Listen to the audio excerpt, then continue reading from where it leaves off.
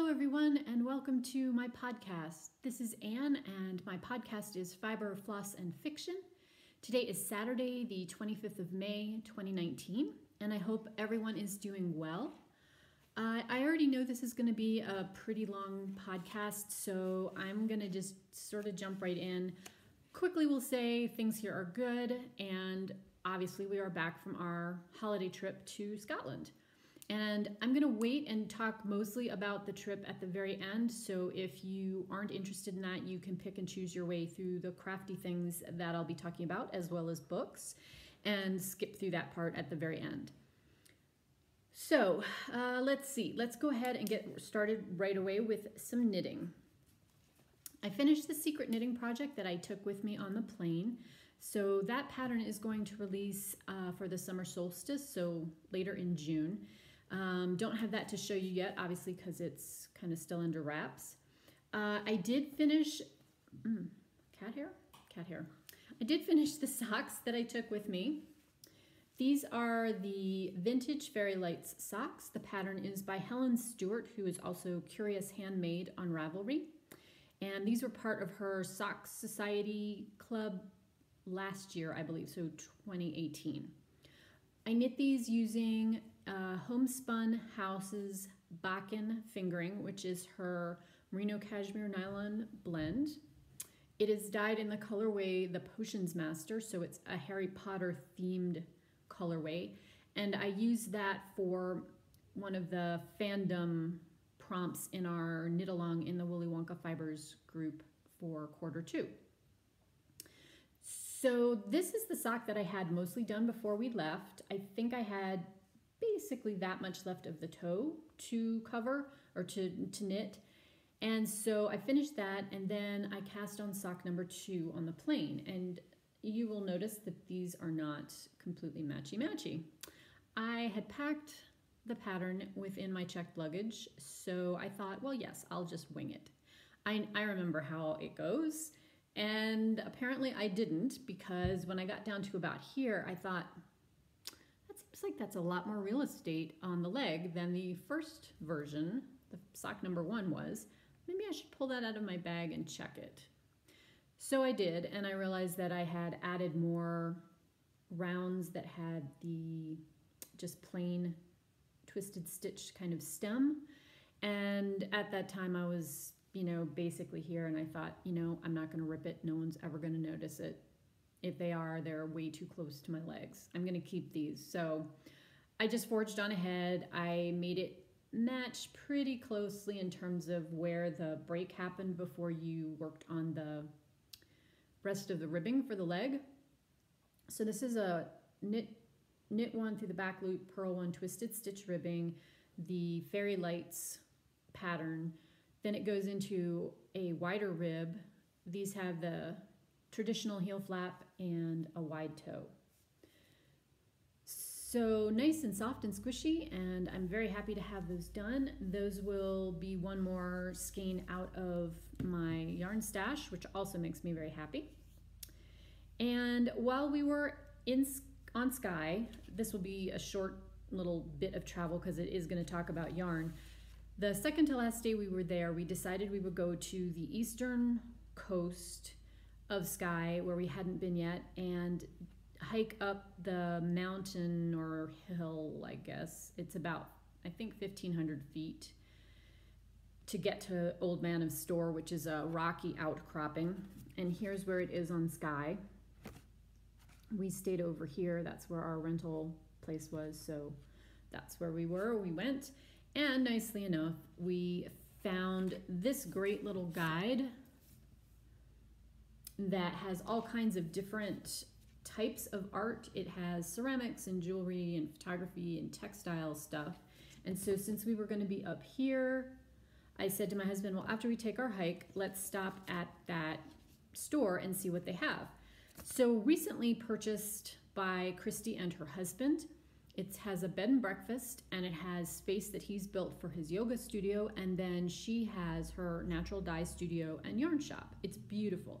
It's a gorgeous setting. It's the sort of cottage garden feel to it out front. Christy's super nice. we got talking, and she said to me, have you ever dyed yarn? And I said, well, in fact, I have. I have my own business back in the States. Her yarn company is Shalasder. Not sure I'm saying that right, but it's all natural dyeing. So we talked about the difference between natural dyes and synthetic dyeing.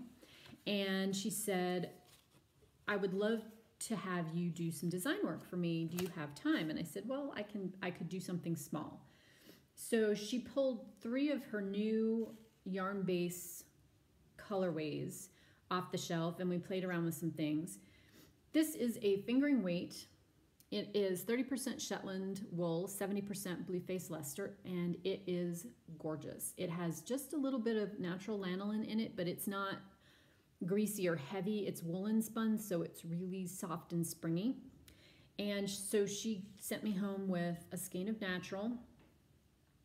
This looks like a skein of a natural colored sheep, but it's actually white over dyed with alder bark. And this colorway, which is Meadowsweet with an indigo over dye. And so hold this color in your mental banks for a minute. So these are the 3 yarns that she sent me back to the States with to work up a design for her, which I have about half done already. I cast it on. I'm going to be working on that this weekend. I love it. It's, yes, many, many things that I love. I love the yarn base. It's really amazing. So I also then did some retail time. I picked up a skein of this, which is black Hebridean wool. This is a natural color. It's not dyed. And so this is one of the heritage breeds, the Hebridean sheep. So I just got 1 skein of this. It's 174 yards. It's enough for maybe mitts and a hat or a cowl. I'm not sure. I just really liked how dark this color, natural color was, so I got it. And then I also got 4 skeins of a base that she's discontinuing. It was the previous owner's stock that she got with the shop when she and her husband bought it. And it is this luxury DK. It's 10% baby alpaca, 10% baby camel, 40% Angora bunny, 40% merino lamb's wool. This is dyed in the same recipe, if you will, as this green, but you can see how different natural dyes take to different bases and different water supplies. These were not dyed at the same water supply. This is the same Meadowsweet with indigo over it, but it's a bluer green, and this is a yellower green. Still beautiful, obviously. So the colorway of this one is Spring Forest. And so like I said, I have 4 skeins of that, which should be enough for a sweater for myself. And she was discontinuing the yarn, which I'm sad about because it is a beautiful base, but I understand, you know, the fibers sourced in this were not local or regional UK fibers. They were imported. So she's got a mission and she has a certain thing that she wants to accomplish with her shop. So more power to her. Beautiful stuff. They are on Ravelry. They are on Instagram. I will put links to that below in case you would like to contact her. She's super nice. I'm sure she would be glad to set you up if you decide you would like some of her yarn. She's also got a Wensleydale. That's a type of another sort of heritage type breed of sheep, and it's not something that you get very often in commercial yarns. It's very different to work with, but it's beautiful. Takes color so amazing. So that's coming out kind of next in her yarn development list.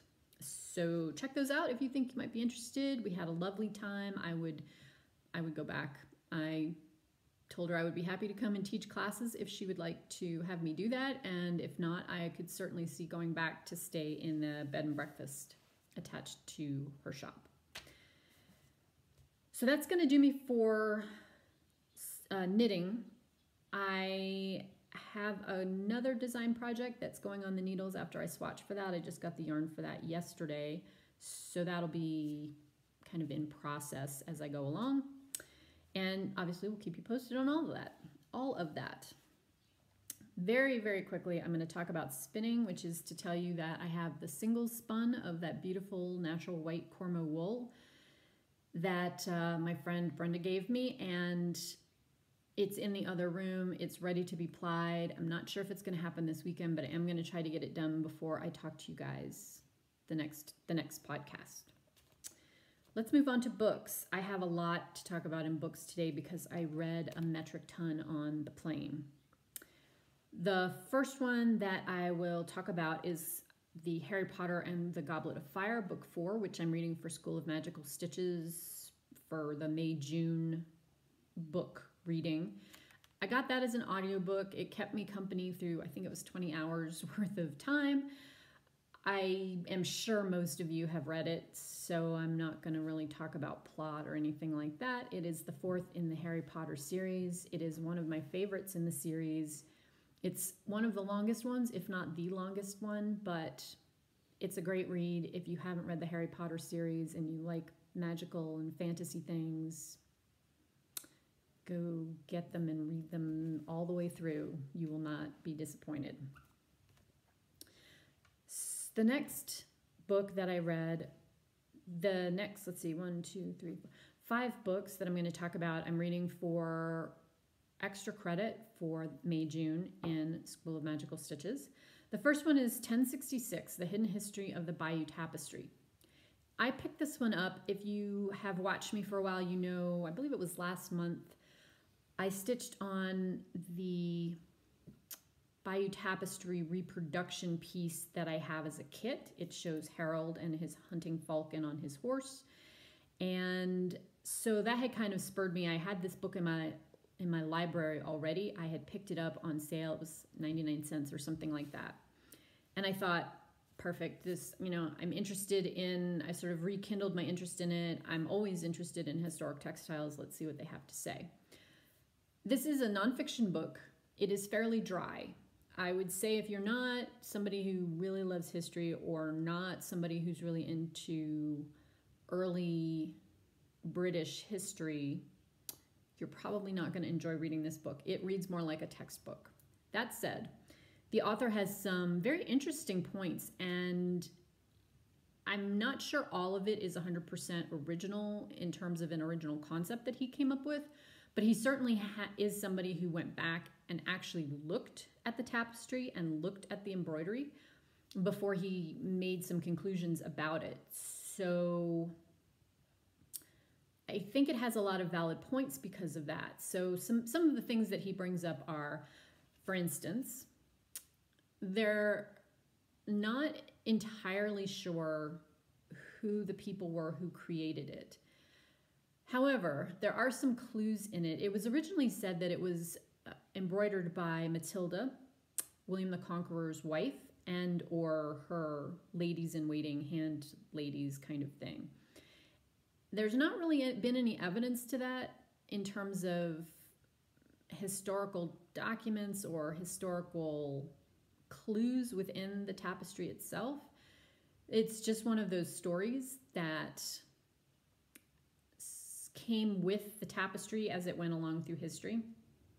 So he went back and did some more research as to realistically where could this massive piece have been created? Who had the time to do it? Who had the resources and the skills to do it? Was it a combined effort? Was it something that was paid for, meaning somebody wanted to commemorate the events and commissioned the piece? So he goes into a lot of that. He also goes into a lot of the back history about Edward the Confessor, who was King of England before William came over and was the conqueror. Edward's discussion about who he wanted to be his heirs. He had a couple that he picked. Why the time was right for William to come over to engage in this pretty in-depth military campaign that involved him coming from Normandy to Britain with enough troops and horses and supplies and everything that is involved with a military campaign. The author also talks about there's 4 figures that are, they're not unidentified, they actually are identified within the tapestry. One of whom is a female, one of whom is a dwarf, and 2 knights. And he goes into the research that he's done to try to figure out who these historical figures were, which, as you might guess, is fraught a little bit with peril because of the distance of the centuries, the 11th century to the 20th century when he wrote this book. And the fact that there are not a lot of existing resources that you can go to a library and look up. But he does pose some very valid hypotheses about who these figures were and how they related to the tapestry and why they were sort of called out when not that many figures were. Obviously, Harold was.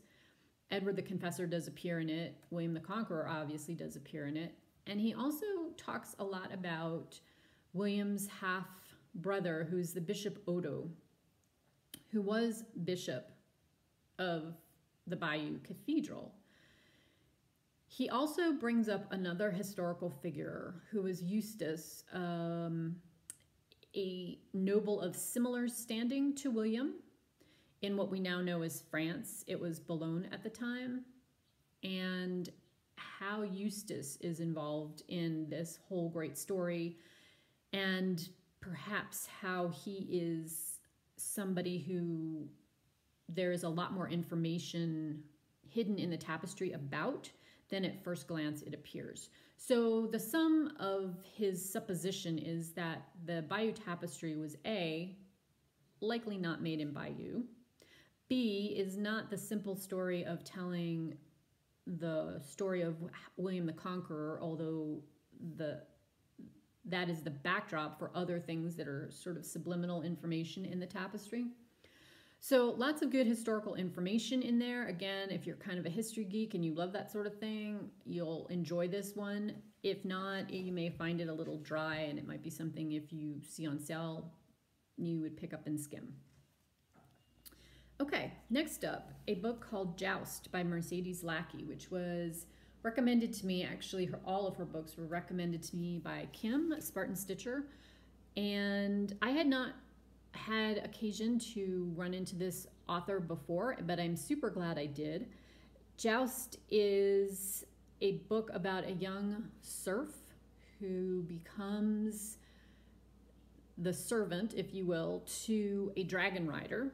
He becomes the dragon boy who is charged with taking care of this dragon, and he decides that he wants to steal a dragon egg and raise the dragon just like his dragon rider did when he was younger.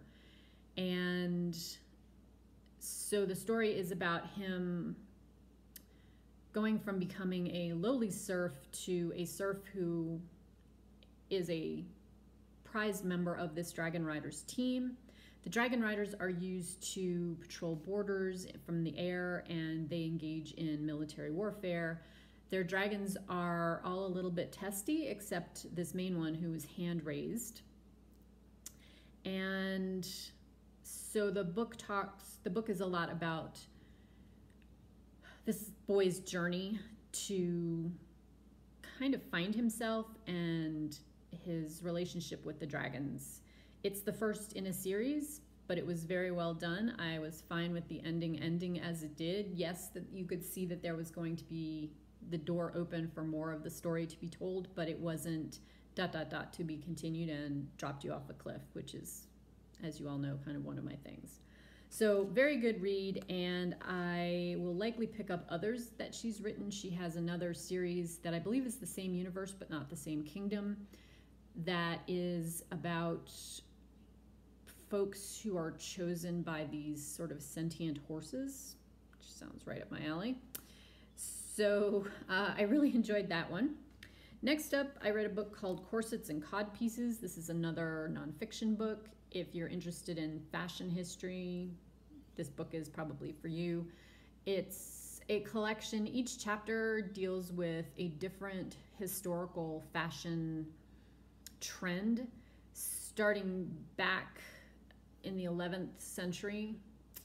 she has a very in-depth chapter on a lot of the 13th century sumptuary laws. If you're interested in that, I certainly was. It was kind of a minor interest when I was at school that I wrote a lot of papers on, and carries up through the years of the corsets, the years of hoop skirts, crinolines, the bustle, into the flapper era, and then into the 1930s and the Dior new look.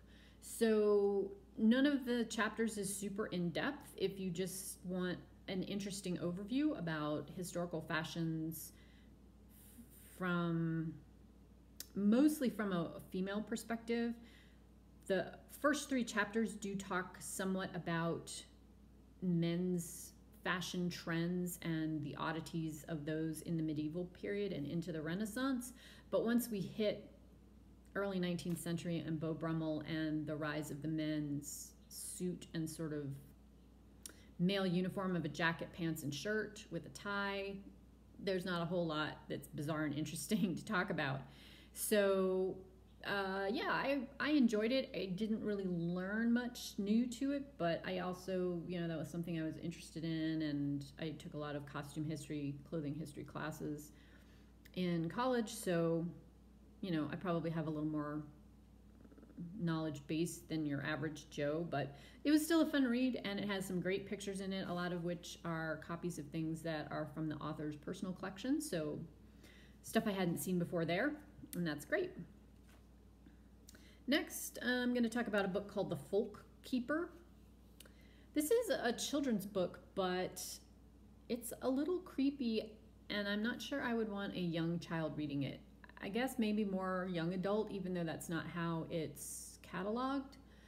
A couple hundred pages, so it's a shorter read. I read it for a prompt that we were given to talk about read a book that has mermaids in it. This book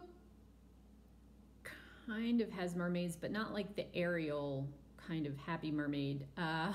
It's more dark, and it really ties more into sort of ancient folk tales about the Selkies and the elvish race being not the elegant Tolkien version, but the sort of stunted evil version of older folk tales. I'm not sure how to describe this book. Let me start off by saying I loved it. There's a lot that the author doesn't tell you, and the story is kind of teased out, and I think some of the reviews I read said that they felt the story was incomplete. I didn't feel that. I just felt that the author was letting you, the reader, figure some things out for yourself, and I really liked that. The book opens with this young woman who is masquerading as a boy in an orphanage. She has taken on the role of the folk keeper, which means that she lives in the cellar and she basically leaves out offerings to these folk who are basically the elves with a dark twist.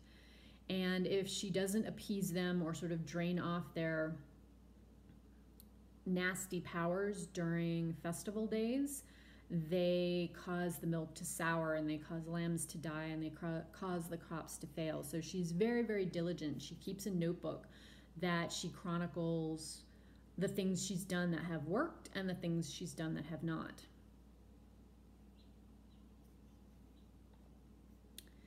So her existence is interrupted when the local lord, who is dying, sends his wife and some servants to the orphanage to find her.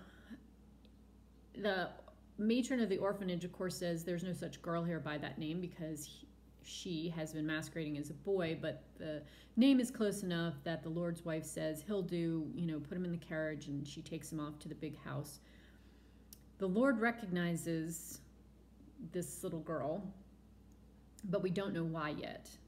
And so she's kind of coming to learn who she is, and the Lord dies, and so she's left in the care of his wife, and the wife's son, who is not the Lord's son. He's not the heir. He's her child from a previous marriage.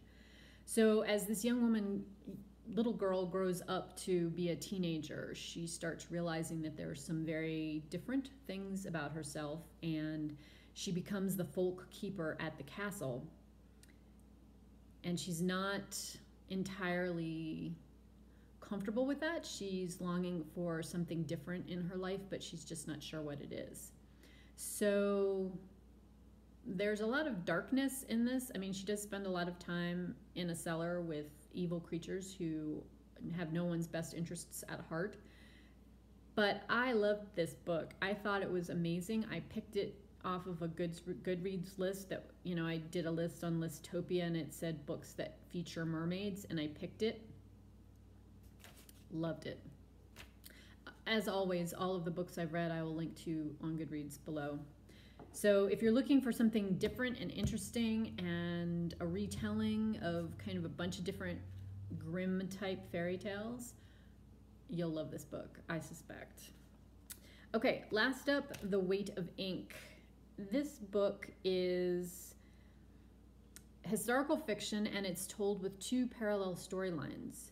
The first storyline, which is contemporary, is about this college professor who is called in to look at a cache of books and journal type books, diary type books, letters that are found hidden under a stairwell. And she realizes that they are a treasure trove of information about the mid-17th century Jewish population in London. And she and her doctoral student, who she sort of inherited, wind up trying to figure out who the scribe of these letters is and how they came to be stashed under the stairs. The other story thread is about the people who dictated and transcribed the written text that are living under the stairs. And so you've got your 20th century story and the mid-17th century story. I knew basically nothing about how and why there was a Jewish population who left Amsterdam and moved to London in the late 1640s into the 1650s, and what their culture was like, and why some of them left London, and there was a schism in the group. But this book is about that. So I learned a ton of interesting things about an unknown to me part of history. It's certainly not something that's covered in traditional British UK type history that you get, at least not in an American college class on British history. So super interesting, very well written. I loved the characters. It was a great book. I would definitely recommend it if you are someone who likes historical fiction. I think you'll learn a lot from it, which is always one of my favorite things about historical fiction, when you find some little nugget that you think, oh, that's really cool. Tell me more about that. And then the author does a great job of telling the story and engaging you with the characters so that you remember things about them and the world that the author has translated for you. So that is it for books. I am currently reading, let's see, y'all are not even going to believe this when I say it. I have never finished Game of Thrones book 1. Never gotten through it. So I decided I would pick up the audiobook. Well, I actually had the audiobook, which I had not gotten through either, in my Audible account, and I would use that for my extra credit prompt in Magical Stitches for a very long book, which certainly Game of Thrones qualifies for. So I have just started that one. I think there's 31 hours of audio, and I'm like an hour and 45 minutes into it, so long way to go. But that is what I will be listening to through the end of May and into June. I have started another book that is print called The Keeper of Lost Things. Another one that I found on a Goodreads search, and was it Goodreads? No, sorry. I had gotten it as part of a listserv, and one of the prompts to read for Magical Stitches Extra Credit is a book with a key on the cover, and this one indeed does. I'm about 20% into it, and it's another one of those surprise sleepers. I'm loving it. So I hope that the rest of the book continues in that fashion, and I will continue to love it, but I'll report on that when I actually have it finished. So let's go on and talk about cross stitch. Okay, let's see. I'm going to talk about what I'm working on currently first, just because it's sitting here on the top of the stack. This is my Stargazer, and I have been working on this weekend, and the last few days of this work week I started working on it, and then have been working on it this weekend. I would love to tell you guys that I am close to finishing this, and I know it looks like that is a possibility, but it's actually a non-truth. I think I still have like 2,400 stitches, just stitches not beading, to do here in the skirt. And then I still have all of the beading to do, all of these empty spaces. There's some of these little curly cues sticking out here, and there's all of the stuff up in the sky that I haven't done yet. I'm not sure how I'm gonna tackle this, in the sense that obviously I'm gonna keep working on it, but I don't know if I'm going to try to just be fixated on it, which I don't wanna get rushed, and I don't wanna make any mistakes. I wanna just continue working really methodically on it. So I think you'll know next time I talk to you what my final decision was on how I wanna deal with this. I will be working on it today. We'll see where I get.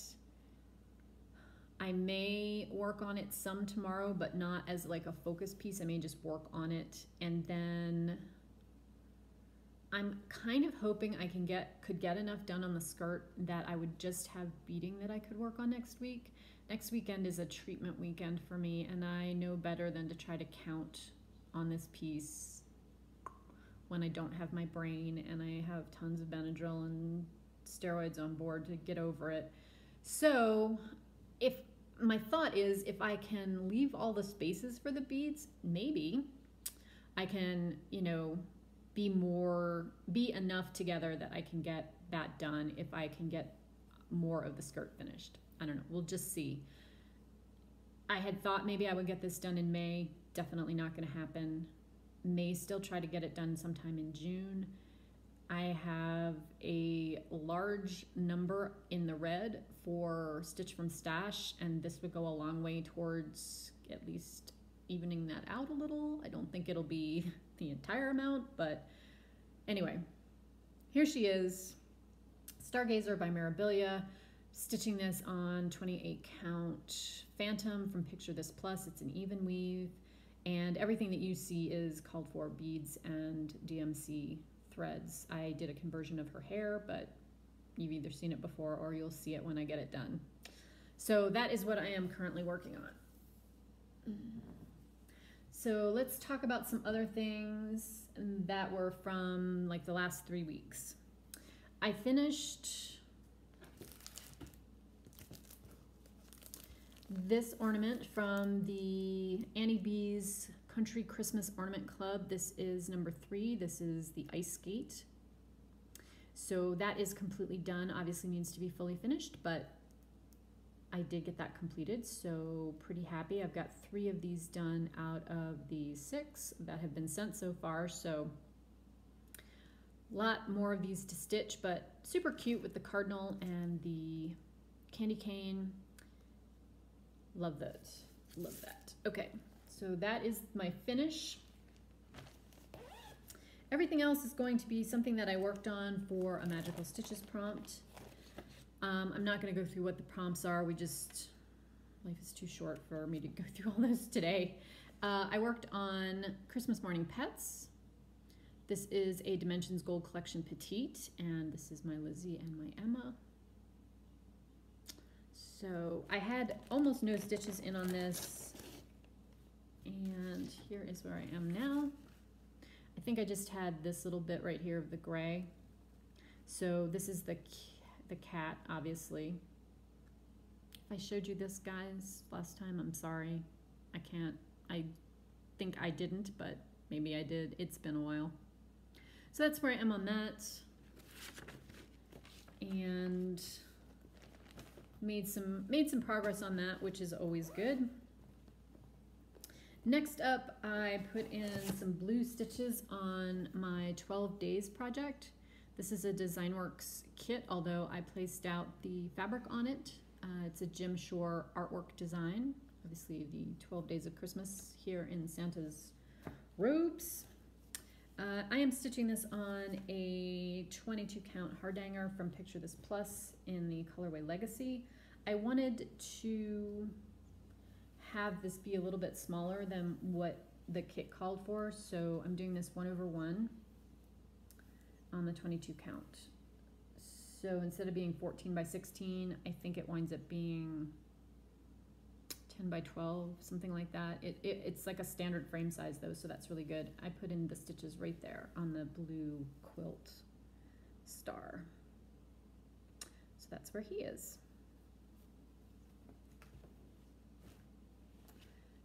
Next, I worked on Snow for Christmas.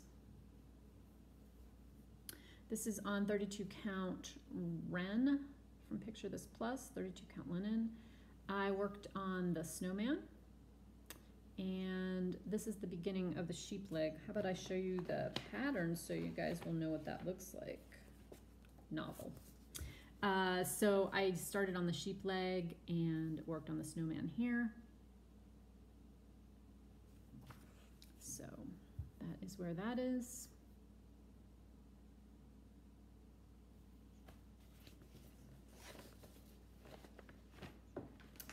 Then I put in a bunch of red stitches.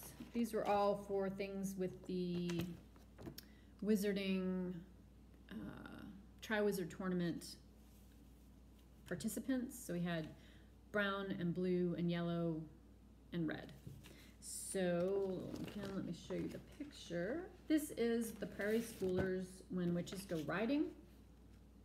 I'm working on the larger of the two pieces.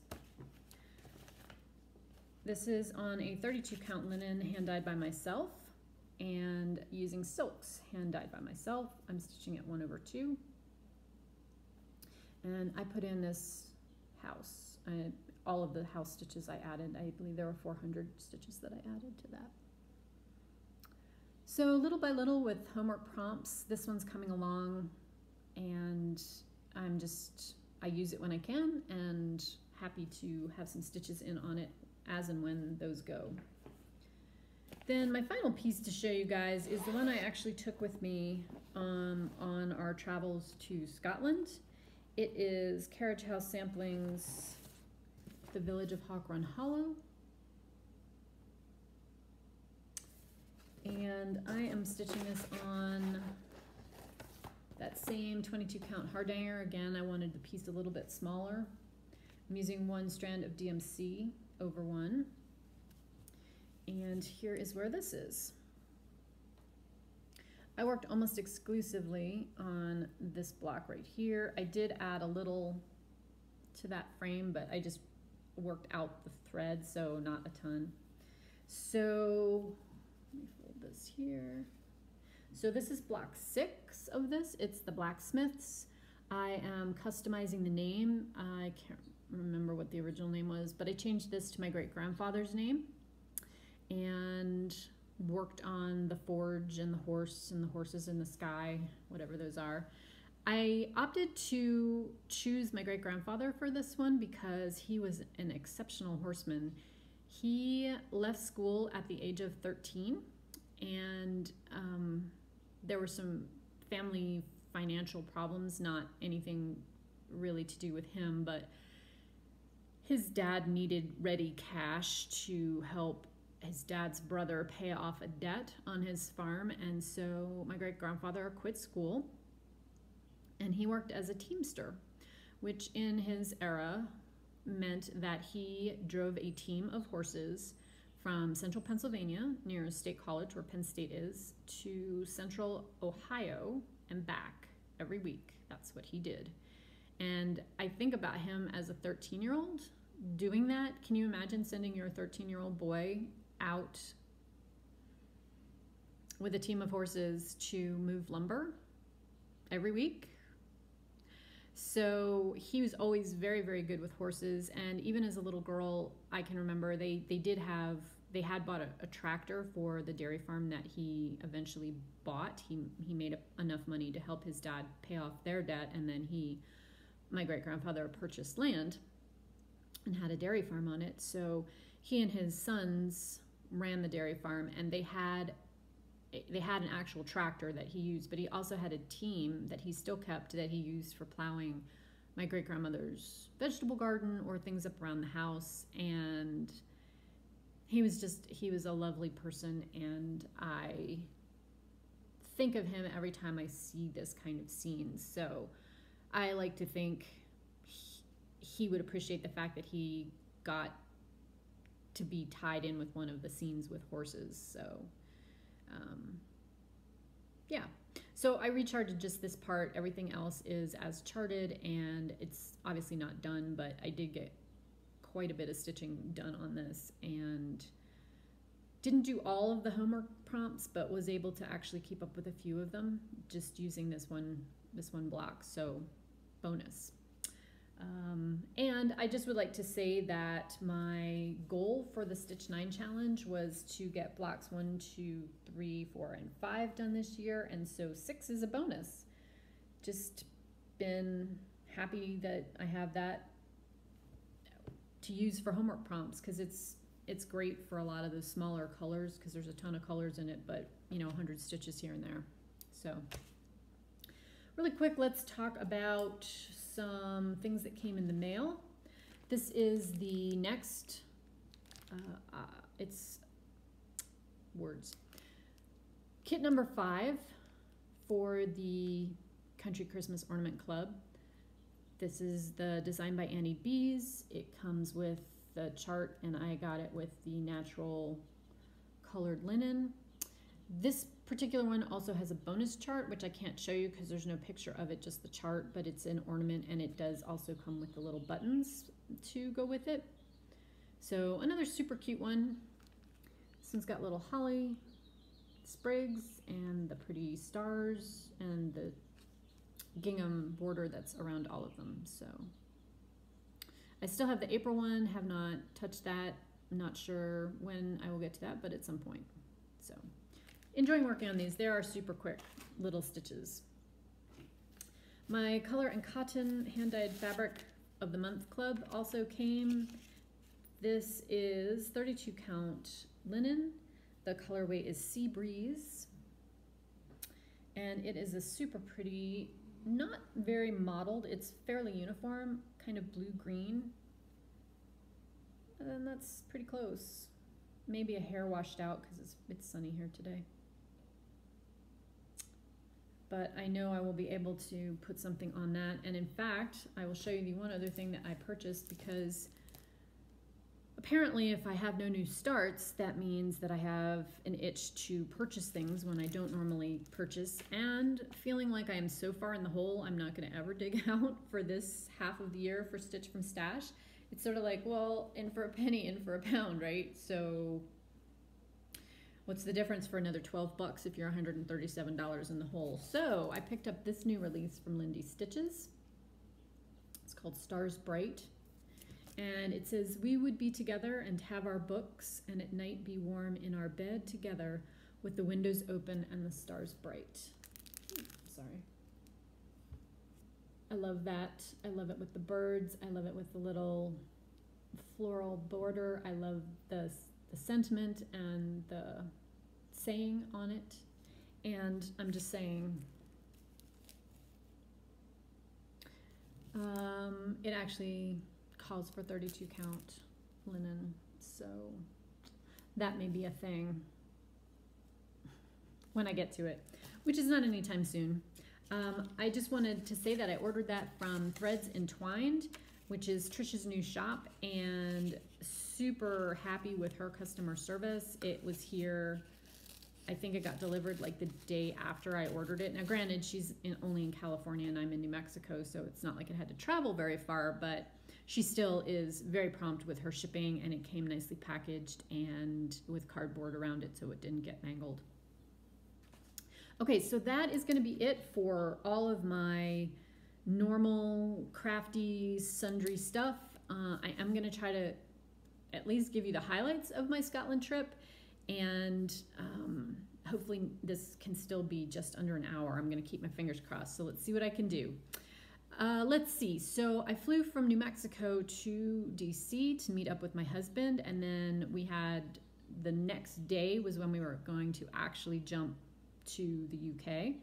So that was Friday. Friday, our flight didn't leave DC until about 5 o'clock. So we got to the airport about 3, and we were supposed to jump from there to LaGuardia and LaGuardia to Edinburgh.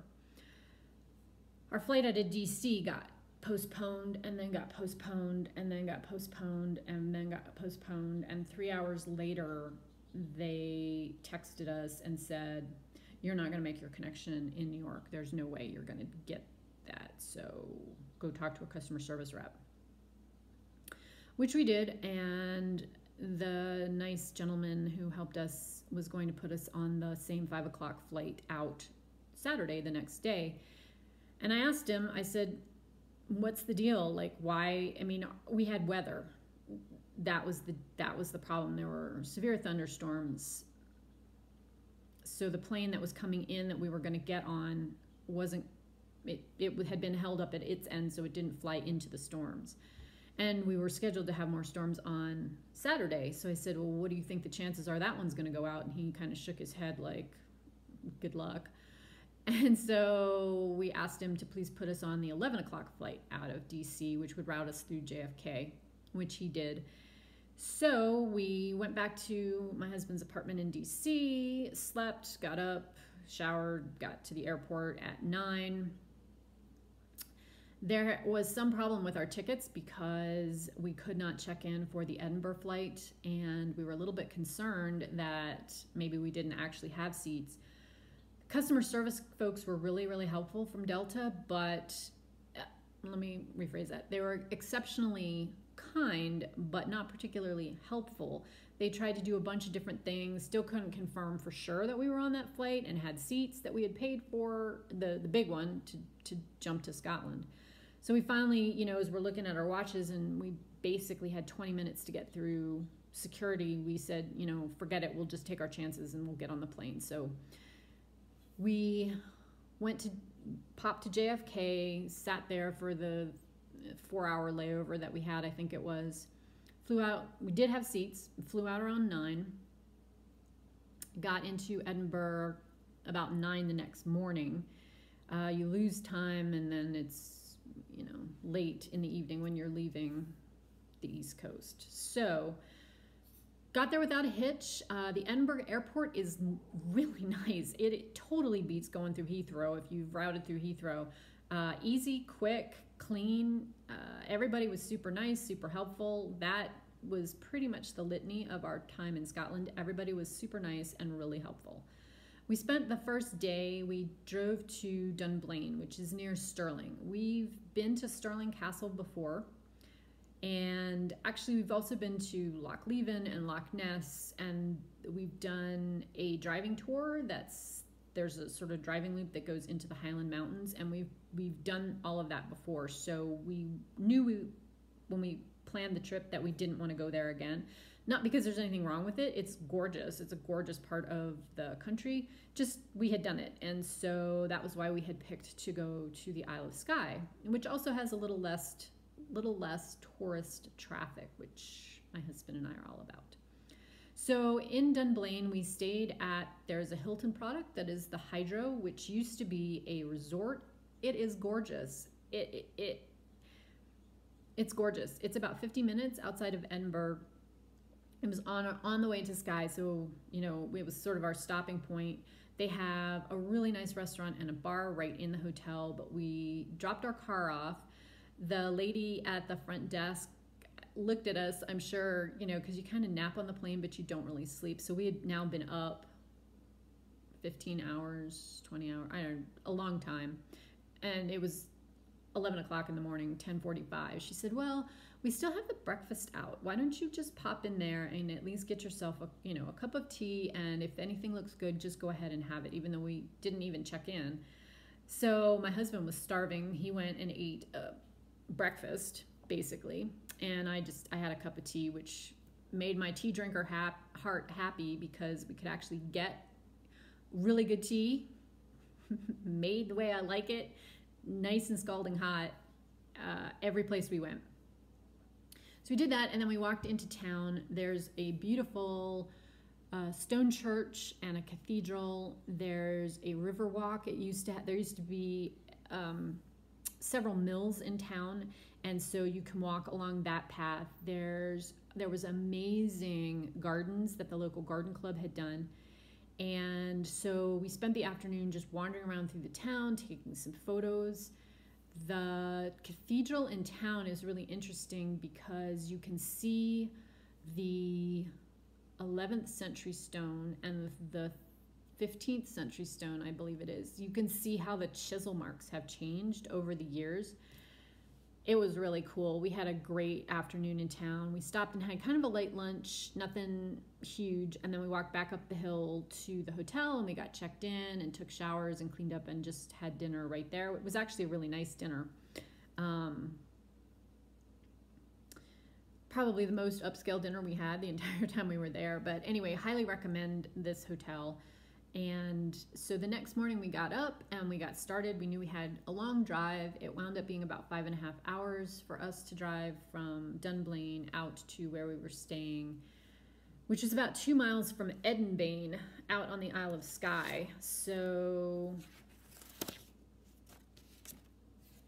I'll use this little map again. So we basically came onto the island here, like mainland Scotland is here, so we came onto the island here, and then we drove up this way to stay right about there.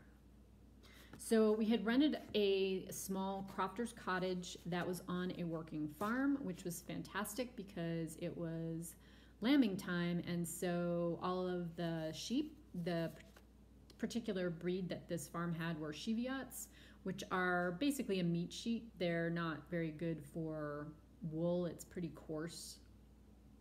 I guess I have spun it. It is sort of like tow rope, but that's not the purpose of those sheep. They are adorable. They were everywhere. They were all over. I mean, they were in the front yard, they were in the backyard, they were in the pasture across from us, the whole thing.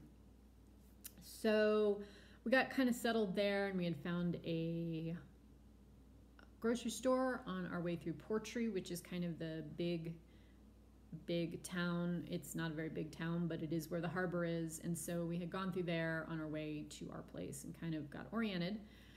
Then the next day we went and we did Dunvegan Castle, which was just to the north of us. It was 5 miles away from us.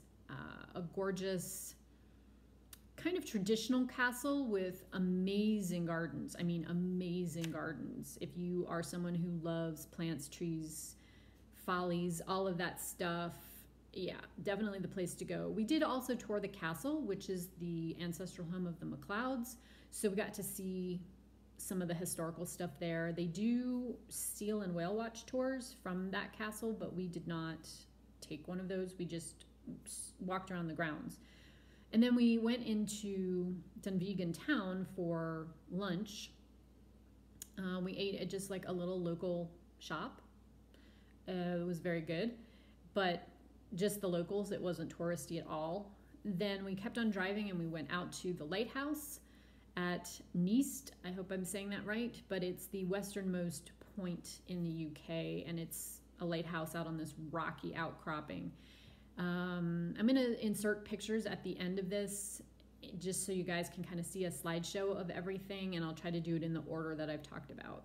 So more sheep, and my husband took tons of photos. The light wasn't very good. We had a very weird weather system we were under. It was warmer there than it was here in New Mexico, and kind of hazy and sunny. The only day it rained is the day we left, which didn't matter to us because we had like a 10 o'clock flight in the morning. So, I mean, we basically took the bus to the air terminal, and that was that. So gorgeous. The wind off the North Sea was still a bit brisk, so I had on a wool sweater most of the days, but when you were out of the wind, it was very comfortable and t-shirt weather. So the next morning we decided that we wanted to go and see things that were on the western side of this peninsula, which I think is the Trottish Peninsula. And in particular, there was another castle that we both really wanted to see, and this castle is called Duntoulm, and it is a ruin, so it's not a castle that's inhabited or that you can walk through. It's actually fenced off because it's a little unstable. And it was originally built by the Vikings. The original fortification was built by the Vikings. It was built on over the years. I think through the 14th and then into the 16th century it had additions. King James stayed there at some point. He did sort of a royal tour when he became King of England and Scotland, so it was existent into the 17th century, but it's fallen into ruin. It's just sort of a stone facade now, but really, really cool to see that, and it's very atmospheric and beautiful. I mean, it's just beautiful. So at the end of that day, we tootled down into Prairie and had lunch there and looked at the harbor and walked around the town. And then the following day, we kind of wished we had had that extra day back that we lost with the flight, because we had some other stuff we wanted to do, but you know, no matter, it's fine. So that's the day that we came up here. We hiked up Old Man of Store, which kind of made me laugh because all of the guidebooks that you can get there in Scotland say it's a moderate hike. It's not a moderate hike. There was a couple people who were halfway up, and I thought that person's not going to make it to the top, or if they do, they're going to have a stroke when they get there, who were, you know, beet red and just sweating and huffing and puffing. And it was a climb. It definitely was, but beautiful views once you got up there. The rocks are amazing, and the view of the North Sea and the locks from the top were definitely worth the climb. So then that afternoon we went on to do the yarn store. We also went up and saw Kilt Rocks, which was on the way up that side of the coast. Came back down, we ran through the grocery store and just got some takeaway curry and went back to our little place and sat and watched the sheep. One thing that we knew, but which was interesting, was that, you know, they're so far north there that the day, we're coming up here another month to the solstice, the days are really, really long. It's still sort of dusk about 10:15, and it is fully light about 4 a.m. or 3:45. And we lost about 10 minutes of daylight, or of darkness, each day we were there. So, you know, you go to sleep and it would be light, and you'd wake up thinking, wow, I must have really overslept. And you'd look and, you know, your watch would say 3:55, but it was sunny and bright out. So that took a little mentally getting used to, but you know, no worries. It meant we could be outside the whole time. I had taken some things thinking, oh yeah, for sure it's gonna rain and we'll have a day that we're, you know, inside. It's raining too hard for us to go out. Not at all. We were outside every single day, just enjoying the vistas and enjoying the landscape, and just had a really, really wonderful time. I can't say enough about how lovely and kind the folks that we ran into were. For instance, our last day when we were driving back down to Edinburgh to the airport, we decided we'd take kind of more of a major route. So we had gotten off one of the divided highways, carriageways, and sort of dumped into this little town, and it was later. It was later than we had wanted to stop. It was 1:30, 1:45. So this little town had 2 or 3 pubs, restaurants. The first one we went into was packed, and they said, well, it's, you know, we're going to quit serving lunch at 2 o'clock. We don't have any tables, so sorry, we can't feed you. So we walked a little further down, and there was a hotel that had a sort of pub type restaurant in it, and they said that they serve lunch from 12 to 2 is now 1:45. And we walked in and there was no one in the place. And the hostess or one of the waitresses came out and she was like, "Can I help you find something?" And we said, "Is it too late for lunch? I mean, we're starving at this point." And she said, "Well, let me go and ask, see if the chef can reopen the kitchen." And we were like, "Oh, no, don't worry about it. Don't be we don't want to bother." And she's like, no bother. So she walked back and she immediately came out and she was like, "Yeah, you can, here's the menus, order anything you want. He's still here. We're just getting cleaned up, but we're happy to, feed you up."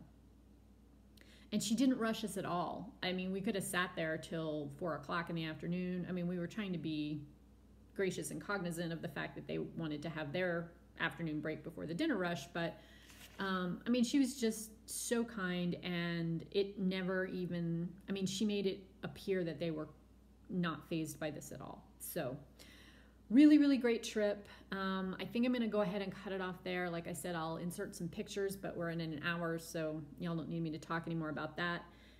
Suffice it to say that we would definitely go back, and we had a wonderful, wonderful trip. So well worth going and worth the hassle of the air travel. But I am glad to be home and sleeping in my own bed for a little while. So I will catch up with you guys in a couple of weeks. I think that's all we'll talk about today. So until next time I talk to you, I hope everybody has a good Memorial Day holiday if you're here in the United States. If not, have a great weekend. I hope you get lots of crafting or reading or relaxing time in, and I will talk to you all in June. Take care, everyone. Bye for now.